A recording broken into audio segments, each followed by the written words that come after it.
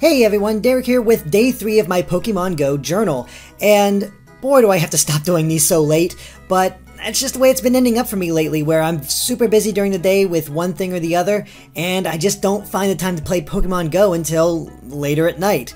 And yeah, so I tried to go out early today to go to that PokéStop place that I was talking about before in the next town over in order to sort of build up my Pokeballs and whatnot, but I just wasn't able to make up the time for it. So basically what I ended up doing is once I completed my Paper Mario the Thousand Year Door live stream, I went to my friend's place, which is in another town very close by, and was just hanging out with them finally. I was a little late for their party because they were doing sort of like it was a 4th of July party, just not on the 4th of July because not everybody could make it at that time. I was very curious what kind of situation their town would have, and where he lived was very sparse as far as Pokestops, but within an easy 4 or 5 block walk, all of a sudden it was Pokéstop Central. Still not as much as the other place I wanted to go, but enough that there was a ton of places. And the other thing that got me really excited was that I saw 3 gyms all in a row that were on Team Blue, and I'm like, sweet,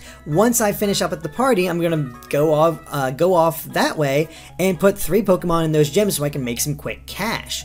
And because I'm still struggling to make money, because here's the thing, Pokemon gyms are vicious. It is so hard to keep and maintain them, especially I'm finding because I'm on Team Blue. It's so hard to find a consistent, good Team Blue player, and I've only been able to really maintain one. I popped on another as I was heading home from another way, because basically what happened is as I was waiting there, I saw somebody from Team Red systematically go from one spot to the next, and take everything over. It's frustrating because when I went there, I decided, okay, I took a look at the Pokemon, I'm like, okay, I think I can take this one, I'm going to try to take this gym, make it my own, get it back to Team Blue, and I was doing it. I took out his first Pokemon, I got to the second Pokemon that was a little lower, and I basically had him beaten.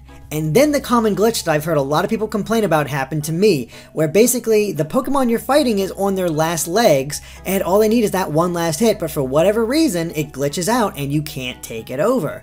And it sucks. And the thing is, I encountered this before, but it basically glitched out so that it just never ended. No, what happened is I couldn't kill them, but they killed me. So all the Pokemon I sent out, of course, just got wrecked, and I couldn't take the gym, which was just frustrating. So that's the funny thing, is that's the only place I'm really seeing these server issues anymore, because I didn't really come across many today. I mean, granted, I played at a limited spot and I played late at night, which is where it's typically a little bit better, but I still had an easier time. And man, it was frustrating because I really want to take these gyms and I want to make this extra money, but I just haven't been able to, and it's rough.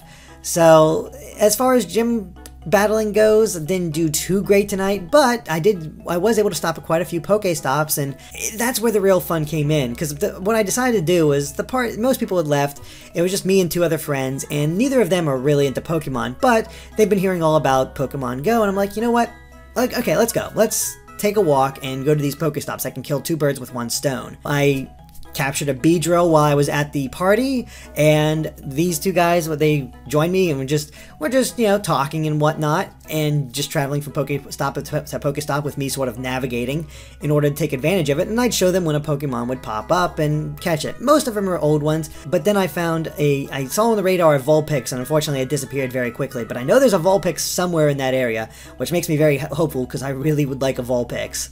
So, but didn't really catch anything there, but we just made it from Pokestop to Pokestop. And the funny thing is that this area is kind of also the bar area. There's a lot of different bars or pubs or whatever around. There were so many people walking around with their phones out playing Pokemon GO.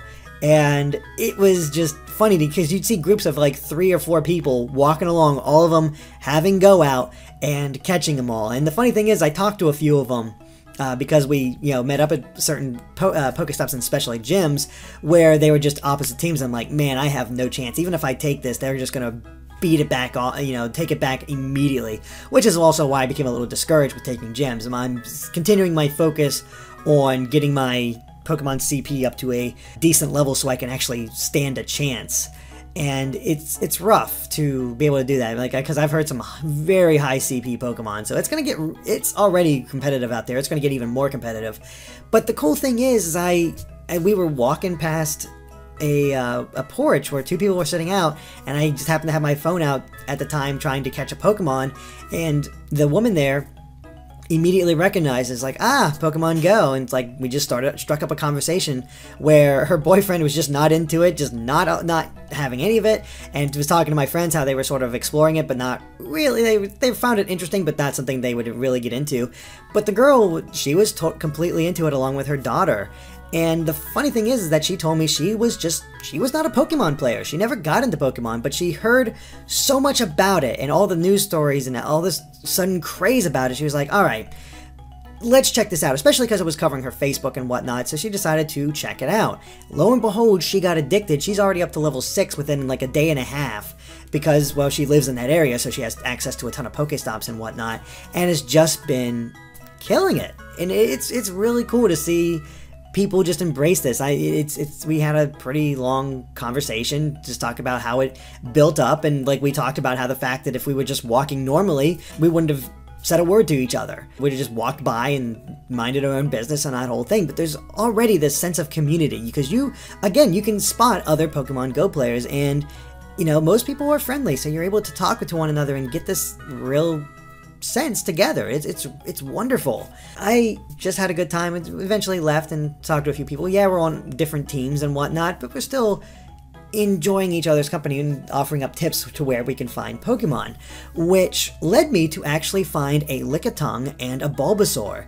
Both two really great catches, only found one of course, but I'm filling out the Pokedex and have made some pretty decent progress, at least I feel like it. I'm almost actually a third complete with the Pokedex. Feeling really happy about that. I'm at 39 total so far, which is just so cool.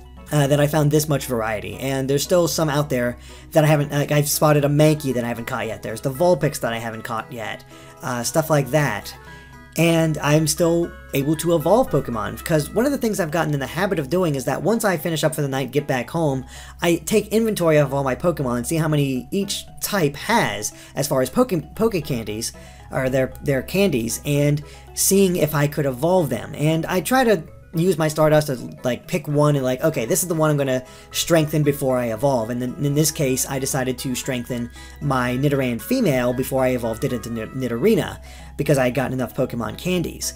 I was so happy that I got Nidorina. Of course, nicknamed it Betty for my Pokemon Yellow Nuzlocke fans. So that's pretty cool to have.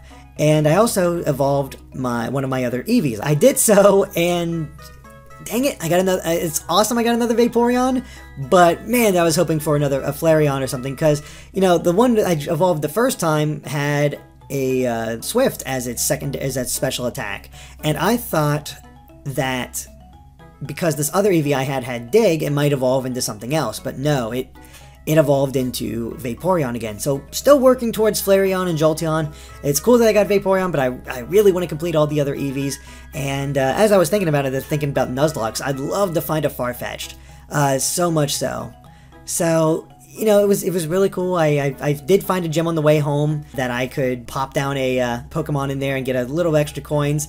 So we'll see if that holds true or not. Probably the funniest thing is, as we were walking back to my car in their house, I found there was a car just that pulled over all of a sudden over to the side of the road near a PokéStop.